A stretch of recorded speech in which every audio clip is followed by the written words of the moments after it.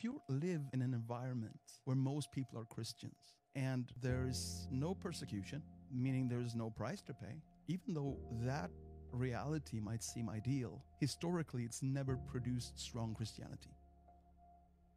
You know, sometimes I have a bit of fun with my US colleagues saying, you know, you might need a little bit more persecution. It might be good for you. Yeah.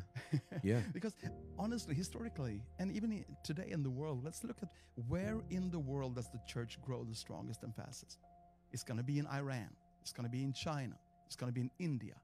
None of these nations are like Western cultured nations built on Christian heritage.